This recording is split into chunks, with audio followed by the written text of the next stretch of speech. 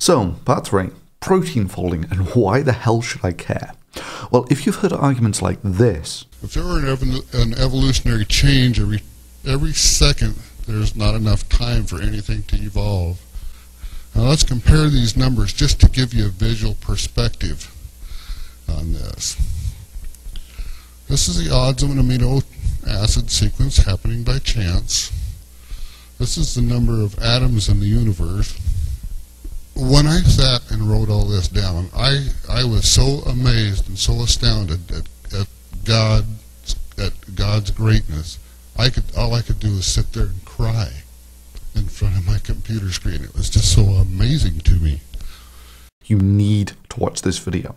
Yep, I was jolly tempted to make this part of the Why Do People Laugh at Creationist series, as this is the story of how things that would be expected to happen randomly, say once in a trillion times the lifetime of the universe, are actually happening on a period of milliseconds. So, some amazing facts about life. The story so far.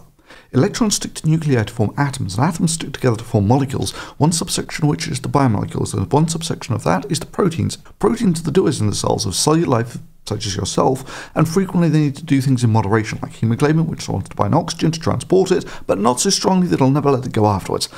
Hooey! So, like I was saying, proteins need to do things in moderation, and in this vein, proteins typically have two states. One folded, that's the native state, in which it has its biological function, and the other denatured or unfolded, where it doesn't have that biological function, but can do other useful things, such as get broken down and excreted or similar. So maybe the simplest analogy here is those snake puzzles that used to be popular. Each node has 4 possible configurations, but there's only one state, like this. Now, proteins typically have their function in the folded state, but here's the rub. There's only one folded state and a bloody lot of not folded states. But let's just do a simple calculation here. Let's take a smallish protein, a real simple model of a 66 amino acid protein.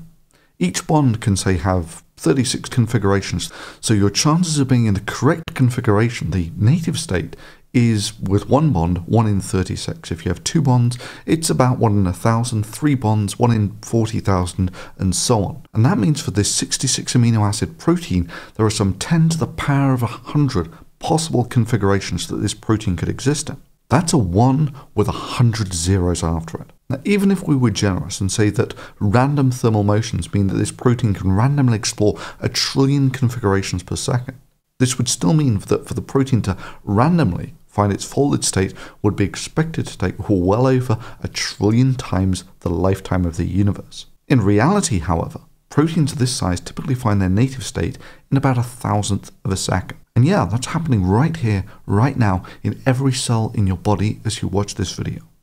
However, at this point, many of you will have pricked up an ear and said, hang on, yeah, I've heard many a creationist make arguments like this, how evolution is too improbable to happen randomly, and oh God, I've got him started now. A logical principle lists 10 steps in the course of human evolution, each of which is so improbable that before it would occur, the sun would have ceased to be a main sequence star and incinerated the Earth.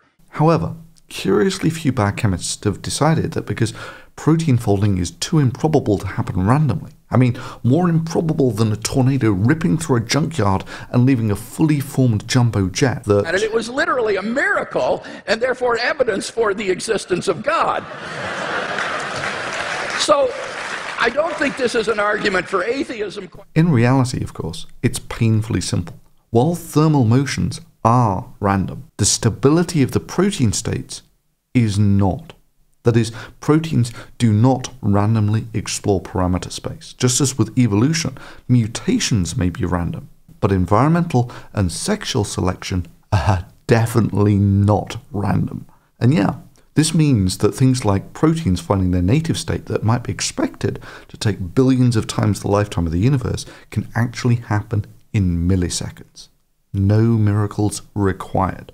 And while there's this broad brush understanding of the processes of protein folding, that is, certain structures have a tendency to very quickly collapse into these larger granules that then fold to the correct structure, the molecular details are not very well understood.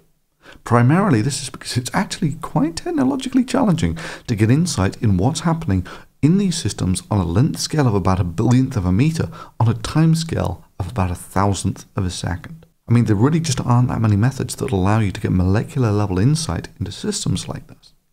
Now, I'm actually one of the guys working on this problem using one of the few techniques that will allow you to get this direct structural insight into these water solutions. Indeed, the technique that we'll be using here involves no less than a nuclear reactor. Yep, in order to get some insight into how these living systems function, we're going to have to split some of the very nuclei of uranium-235. And that's where I'm going to pick up in the next part of this series.